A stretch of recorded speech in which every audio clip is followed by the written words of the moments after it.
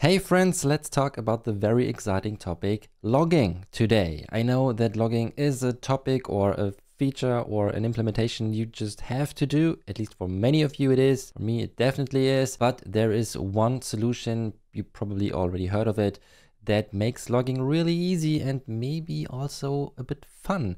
And that's Serilog. So I wanna show you an introduction of Serilog, how easy it is to use this library for your logging, no matter if you want to log into the console or to a file, or if you want to use Azure even for that stuff. And I'm pretty sure you can do this in only a couple of minutes. So without further ado, if you like this video, I'd really appreciate it if you hit the like button, maybe even subscribe to my channel. It does make a difference. Thank you very much for that. And if you want to get more tutorials like this one into your inbox, then maybe you want to check out my newsletter. Thank you very much for considering. And now let's start with the tutorial. So the first thing you need to make Serilog work is a NuGet package. And the way Serilog does work is you can choose to either get this package here, simply called Serilog, and then when you want to, for instance, log your stuff into a file, so store your logs into a file on your hard disk, for instance,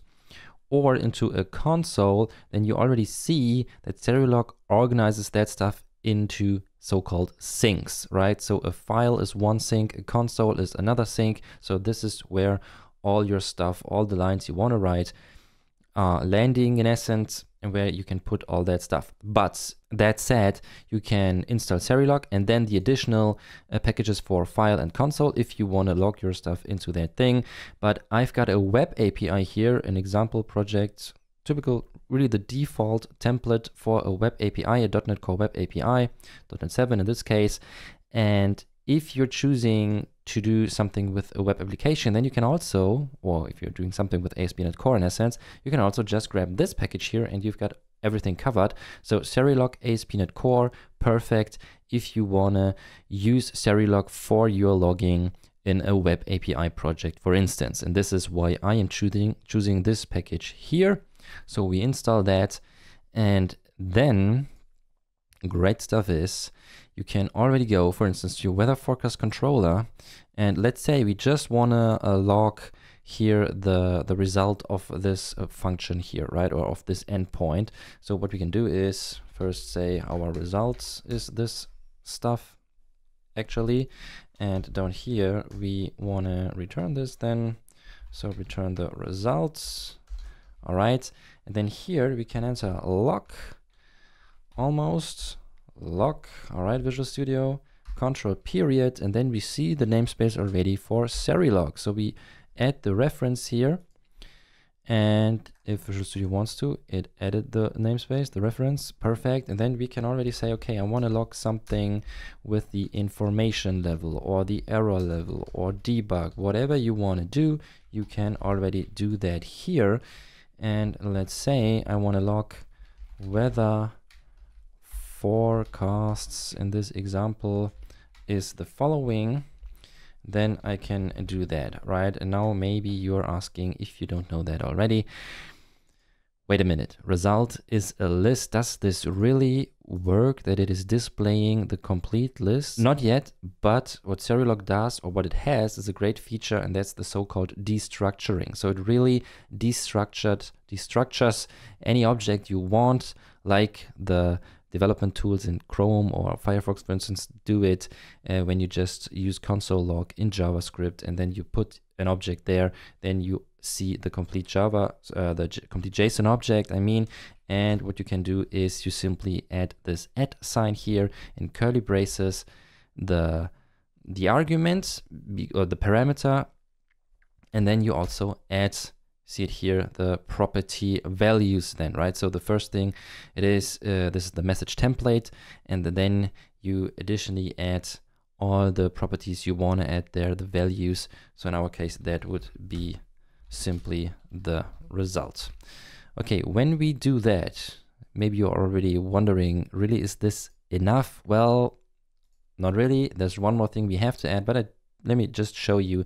I did nothing else. And now I want to have a look at the console here, And this then would be the web API example, right? We've got the weather forecast endpoint, you know this. We hit execute, and now we have a look at the console, nothing there. And why is that? Well, we have to configure Serilog, but please don't stop the video. It's really easy and fast. So what we now do is we go to the program CS. Remember, we've got the NuGet package. We've got one line to log that stuff, the weather forecasts. And now here in the program CS, we add our configuration. And we do that, for instance, right here. So log it is again using Serilog. And then we say we want to add a new logger configuration. That's the one. And there's a whole lot of stuff you can configure. I really recommend opening the documentation if you want to know more. For instance, here, just Google for it, and then you come to the GitHub pages. This is how you install that stuff, right? And then here you also see some configurations, because this is pretty much the same thing that we will do in a sec, but there's of course more as always. So let me just continue here. We wanna log the, for instance, minimum level debug, then, or we can also say information, for instance, right? Then the next part we want to do is we want to write this to the console, and then we can already say create logger. All right, we remove this semicolon here, of course, and now the error is gone. We save everything, start the application one more time. Here's our console, and here's that stuff. And now try this out. We hit execute. And what do we see? Wow, we see weather forecasts, and then really all the forecasts here destructured in essence. Isn't that great? And that's already it. So this is how you can do it for your development case. For instance, you just want to log your stuff into the console, but again, you can do more with that. For instance, log everything into a file. And for that, we can simply say write to, and then I want to write that into a file. And here I first enter the path. So where should this go? If you want to do that, you're on Windows and put that into C and then a certain folder, then you would start with a slash and then logs, for instance. Or if you want to use your application folder, then you just remove that / and then you add logs, and then, for instance, my beautiful log dash. And why the dash? Because Serilog by default adds the current date then to the name of the file. If I also add this little parameter here, the rolling interval, meaning I can say I want to have a file for each day, hour, month, whatever, and that's that, right? And then the resulting file would look like that. I've got logs and then my beautiful log dash and then the current date. And the next day I get another log, right? So this is how this works. We just restart our application, and let me open that real quick. Here's the development folder, let's say, and now I go back to the application, run this again. And now I've got my logs folder. Isn't that nice? With the log, we can open that and see it here. And now if you want, you can of course also open this with Visual Studio Code, for instance. And if you've got a code formatter installed like Prettier, we can also say, wait a sec, this is a JSON. And now we can also format this document with, let's say, the JSON language features. And here I've got the objects. Isn't that nice? And with that, if you want to go more into the direction of structured logging, you can play around with that and say, well, all the logs look the same, or the template or the structure, right, of the logs is the same. And then you can even have a look and compare the objects here. Isn't that nice? So this is what you can do with Serilog, but there's one more thing I want to show you, because I already hear the questions, well, this is hard-coded into the program CS. What about different development stages. For instance, we've got our app settings JSON file here, right? But we've also got an app settings development. Maybe you've got an app settings production, app settings test, whatever it is. I get it. You can also read the configs for Serilog from your app settings JSON file. And I'd say we do that real quick. So instead of that stuff here, what you can then do is you say read from, and then configuration. And here we can add our builder configuration. And that's in essence our app settings JSON file. I forgot one thing, create logger. All right. And now here, well, we have to type some stuff, but let me do this real quick. We can, in essence, just remove this section here, and instead we add another one called Serilog. All right, and we open this thing here. Let me just remove that stuff. All right, and here now we say we want to use certain sinks again. Right, you remember from the beginning. So what we want to do is we want to write that into a console and into a file, and that's why we add here Serilog sinks console, and then pretty much the same thing for file logging. All right, so that's that, and then we have to configure, we can configure for each sync what we actually want to do. Well, the easiest one is the console sync, because this one, again, we add an array here. Well, this only gets a name, and that would be the console. But regarding the file, again, maybe you want to add the rolling interval and the path of my file, right? So in that case, we say, again, first the name, and that would be the file. And here now we add some arguments. And again, I highly recommend going to the documentation for all the stuff you can configure here. The first thing in our case should be the logs. So again, the logs folder, my crazy config log from the app settings, right? .txt, and again the rolling interval would be day.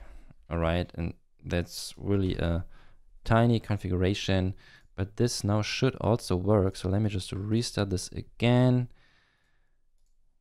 Got our folder here, but now let me open the web app. Try this out. No, let me hit execute a couple of times, and when we now go back, we've got the my crazy config log.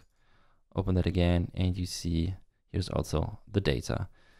Isn't that nice? And the last thing, the very last thing I want to show you, if you're wondering, well, it's nice that we can write only this little line here into this function, or the endpoint, the body of this function here. But what if I want to get an information every time a user is making a web service call? Do I have to write this line into every controller method or server method? Well, of course you don't.